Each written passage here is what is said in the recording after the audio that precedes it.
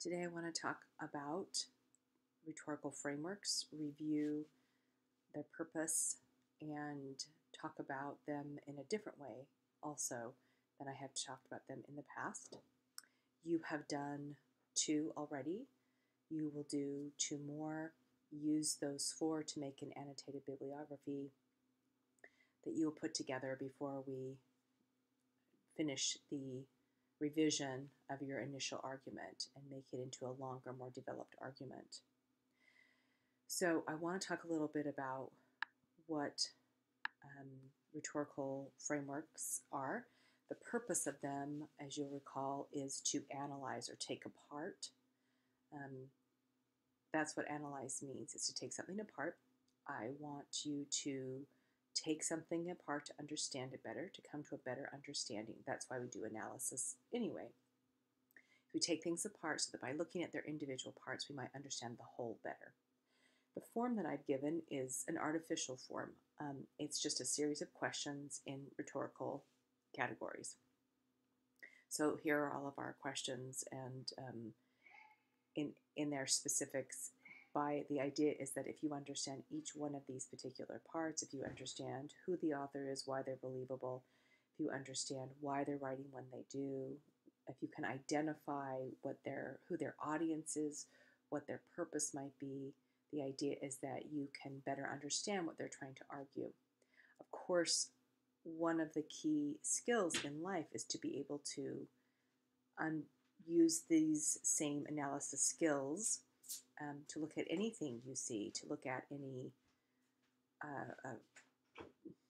commercial, any argument, any essay you read, any television programming, any film, any news broadcast, and be able to go, okay, do I understand what's going on here? What are they trying to get me to do?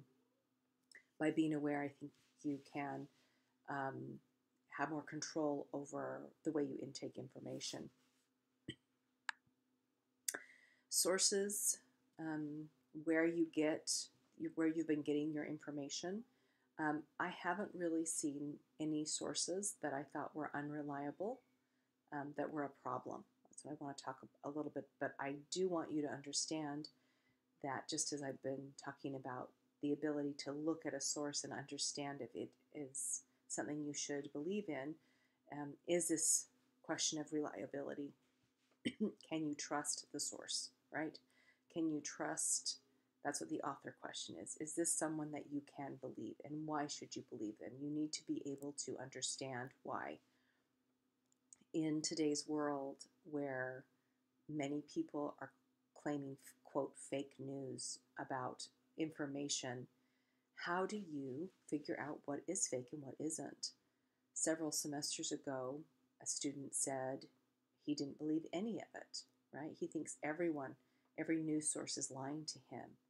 And later, when I told my husband that, my husband said, well, that's not true. We all get information from somewhere. So maybe go back and ask your students, what do they trust? What do they believe? Where do they get their information? If it isn't from a news source, where do they get it, and what makes that information believable? So we all have, by this point in our lives, figured out, I trust this, I don't trust this. How do we make that decision? That's a big decision, and because knowing the way you decide to trust something and to act on that information is whether you think someone is reliable or not. And so think about that in your daily life. What makes me trust this information I'm getting? Why, right? There are people in this country right now who do not trust the information they are seeing, to socially distance, for example, in other parts of the country. In New York, the devastation has been with so many deaths and people sick that we tend to believe, and we are doing our best to keep social distance. But in other parts of the country, they don't think it's necessary. So, and it's because of information they have received at other sources. So who do you believe? This is a long point to just say that it's important who you're listening to. So reliability is key for any source. I would say it's probably the most important. How do I choose a source? I want to know that it's someone I can believe. And my bullets underneath this first idea, can you trust the source, points out that really it's about the publisher, right? The person who is publishing this. So if someone is publishing on their own, like on YouTube, and they're just publishing, they're just saying things and putting it up on YouTube for you to see, like I do with these lectures, then I don't have a publishing platform. It's just I make the decision what goes in. The good thing about having a publisher is that they're responsible for the content, so they're going to employ fact checkers, right? They're going to pay people to make sure that the information that is going out is accurate. So that is already a defense, a line of defense for truth, right? Is that someone's double checking it. So most of you are getting your information from the New York Times or from NPR or other reliable sources. These institutions have over many, many years. For the New York Times, it's, over 140 something years, have been trying to build a reputation for being people who do their fact checking, who find out if something is actually true, prove that something happened, talk to multiple sources, etc. And sometimes they get fooled and they print things that are not true, and then it's a big deal because they work so hard at it. Other newspapers might not have that reputation, might not have, are able to say that they do the same. So that becomes important. So whether you can trust them or not. So the library databases, the reason why I think it's so important to use the library databases as you look for your sources. Number one, I told you earlier that 85% of all information is locked into these databases. It goes through a filter. 15% you see on Google. I know there's 100,000 results you get for any question you ask Google, but that is only 15% of the information out there. Google does not filter for reliability, but that is what you pay a database to do. So when you pay your tuition, you pay to have access to the databases, and these databases have a filter to try to make sure they are giving you reliable information. The second thing, though, you should be looking for with your sources is, will this help my argument? It might be an amazing source by someone who's a great, an expert, and they've got so many interesting things to say, that if it does not relate to what the argument you're trying to make, it's not helpful.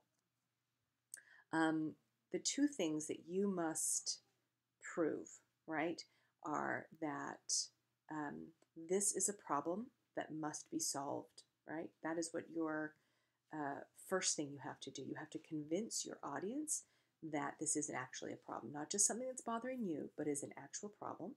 And then you must offer solutions too, and we'll talk about that a little bit later.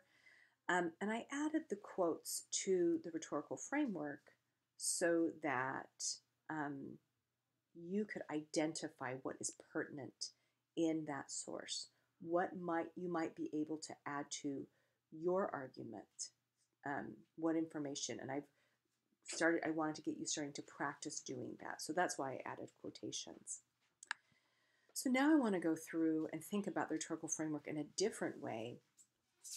I want to think about how you might look at your own writing through this lens of the rhetorical framework. So on the topic of author, you're the author, so what makes you reliable, right? You're not an expert. You can't conduct studies like Brene Brown. You didn't write lots of novels like Anne Lamott. So how can you establish your reliability? How can you convince someone they should believe you? So first, I think explaining your connection to the topic is always helpful. We've seen that over and over again. And then the other things that make a reader believe you are the way you use your facts, right? If you've considered all sides, if you're fair, if you're thorough, and you write clearly. These are the things that make you a reliable author. You don't have a PhD, you can't conduct studies. So these other things become very, very important for you to be seen as someone reliable. Your title, we're going to talk about titles more when we read the chapter on the art of meta commentary and They Say, I Say. For now, I'll just say that having a good title matters. So look at the titles that of the articles you've read. Their titles are usually, essentially, their thesis statements. So in a different form, remember that people pay money. There are people whose only job, I know because there was someone in my church who used to work for the New York Times, and he was paid to just come up with the headlines, the titles for articles for the sports stories. So um, that is an important, titles are very important. Who is your audience, right? This is super important. There's an entire section in the description of this essay about audience. Um, who can change the thing that makes you so angry, right? That's who your audience is. And I think you basically have two options. One is you can write to the people in power, right? People who can make a policy that will change something, change a law, or spend money in a different direction, right? Speaking to the people in power is one good audience when you want to get something changed. And that's what your purpose is to get people to change something. The other group is that second area down here. I know it's small on the slide, but it's you can write to people, just regular people, because in large enough numbers, citizens of the United States can make the most change and should make the most change. Public opinion and public ideas are important. We're the people who write to lawmakers who make the law. We're the people who don't buy a product if we don't think it's doing us well or that the company is good. We're the ones who make decisions. We all have to ride, for example, we have to ride the subways. But if we all got together and staged a, I was going to say staged a walkout, but went on strike and said didn't ride the subways for a few days, once things are normal again, then this MTA might start listening to our demands and saying, we expect this, we expect that, you have to stop, something like that. So those are the two audience groups I think you have to, so think about who you think would be most effective. And then the question is, how do you appeal to that audience, right? What is your tone going to be? Are you going to be funny or are you going to be very serious? What is your language? The level of language will make a difference, right? The facts, the stories you tell. But the most important thing is to understand the values of the people that you're writing, right? In your assignment sheet for what makes me angry, it says, consider the needs, attitudes, and knowledge of your audience, right? What do they value? What is important to them? And consider what has kept the audience from fixing this problem before, and maybe say that, like, address that directly in your essay. This has been a problem for this much time. It has not been addressed because of blank, blank, and blank. Or why hasn't this been addressed? We have the means. We have explain that. Talk about that. Address that issue. I want you to think about right now Governor Cuomo and the fact that he cannot reopen the state for normal business. He is saying until he gets more help from the federal government that will give him money to create the tests that would get all of us tested and create a task force that would monitor the spread of this disease continually. He needs outside help. How does he appeal to the federal government for this? How does he try to talk to President Trump about this? How does he go about this? He succeeds and fails in both ways at doing this, right? So think about your audience. How do you appeal to them? How do you get them on your side? Sympathetic, and not just sympathetic, but willing to do something. What techniques are you going to use to, what tone are you going to take? What language? How many facts? How much of your story will you tell?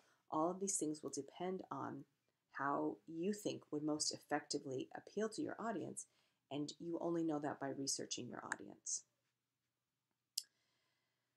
You have to make your topic clear early on. There needs to be no doubt. And also, of course, you have to make this topic interesting to your reader. I think we're at an advantage because our audience, whoever your audience is, you're writing to them because they have a stake.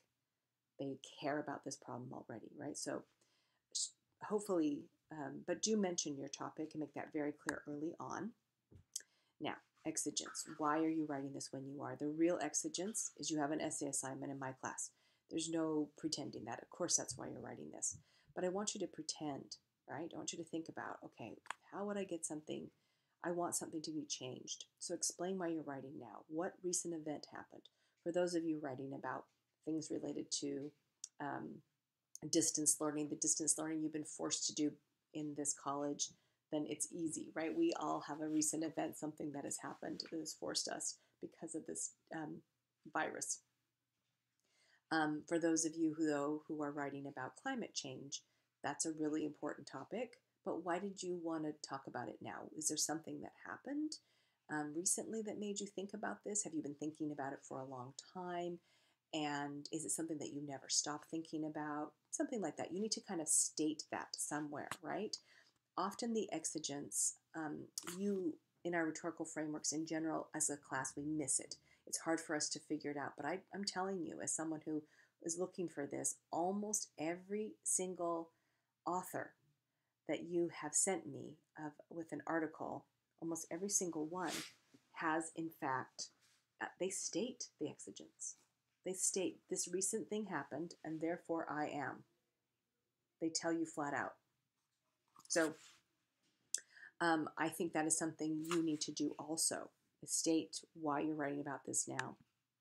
Now, of course, we've talked about you need to have a clear statement stating what you're going to prove, right? This is what I want to change. And the location should be in the first paragraph, right? Unless you open with a story, which you can do because that will draw your reader in, and that's a great way to open. But eventually you have to state your thesis clearly. That is something I expect you to do. Now, non-academic writing, again, if you're looking at, as you analyze these different articles you've been working on, you know that people do not always make a statement that would be called a clear one-sentence summary of what they're trying to argue. And it's rarely located at the end of the first paragraph. So there are lots of models of where and to put your thesis. For us, for academic writing, for the rest of your college career, you're going to state your thesis early on. What are you trying to argue? What are you trying to say? Right? That is something we're going to practice here. Now, your purpose, right? Clear is what you want people to do or say differently. You need to clearly state this upfront and then often, multiple times. It needs to be stated. I have found in reading the articles that you have sent, that you've done your rhetorical frameworks on, that people do that. All writers do that, not just academic, not just in a classroom. They do it over and over. They'll tell you what they want to get done, certainly by the end. They try to make a case, look, this is something you should change, it's a problem, and then by the end, they're just flat out, we need to do this, and we need to do this, and we need to maybe even do this. So you need to, what do you want people to think or do differently? Right? What is it? State it often. Now, for techniques to use, of course, like the people you have been reading, you should have facts and statistics and tell your story. But here's the thing, I'm requiring you to use outside help. Maybe some of the people that you have looked at, they only tell their own personal story or make an argument based on their expertise.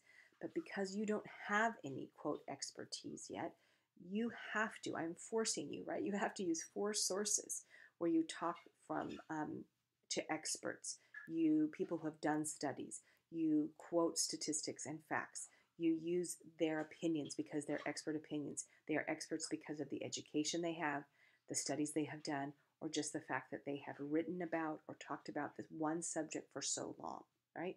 That's what makes someone an expert. So I'm forcing you to rely on those techniques. In addition, I'm expecting you to use your writing skills to be effective, to effectively respond to questions in your essay. So here are some of the moves that we have made, right? We've already gone over. You're going to summarize what's happened so far. What is this topic? What have people said in the past? I'm joining this conversation. You're going to integrate your sources well so it doesn't feel clunky. You're going to state who's saying it up front so the reader knows, okay, I'm about to hear from someone besides the author. And then after you give your quote, you're going to explain what the importance of that quote, how it proves your point. You're going to anticipate objections. You're going to make sure everything is connected, every sentence, every idea. You're going to state why it matters and provide meta commentary. Those 2 things we have not practiced, but we will before this essay is finished. So these are the techniques that you will use to effectively persuade your reader. And then finally, I have asked you to add quotations to your rhetorical frameworks. It is not part of analysis. Analysis, again, is taking things apart. And I guess in a way this is, you're trying to find individual quotes. So you are taking it apart a little bit and explain why you think those quotes are important. But mainly, I'm trying to help you identify interesting information and practice discussing the quote, which again is one of the skills that you must use to be an effective persuader, especially in an academic setting. So I have set the quotations up recently to help take that step. When you give me your rhetorical frameworks, when you send those to me, I respond. I try really hard to read the article itself and then respond to it by telling you what I think works, what you've missed, so that as you, by critiquing and reading more carefully the work you have done, I'm trying to make sure you understand your source and then you use it effectively in your essay. So this has been a review of rhetorical frameworks, but as you, I'm looking at it not only as you doing a rhetorical framework, but as you taking on the role of the author and some of the things that you should do to make your writing more effective.